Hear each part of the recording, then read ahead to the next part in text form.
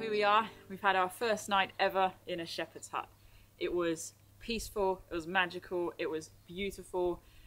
Not just the views, but the subtle touches in this property. But it's not about the property, it is about the inner journey. It's about coming away from the race that is life. You know, we didn't bring our phones, we've left them at home. We've only been here for a single night, but it's sitting under the stars and gazing up and enjoying a warm bath. It's snuggling under the covers, it's savouring a cup of tea, it's soaking up the views.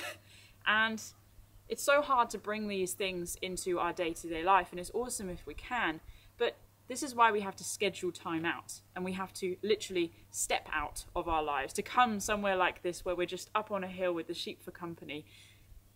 It's restorative, it's restful, and it's really quite inspirational as well.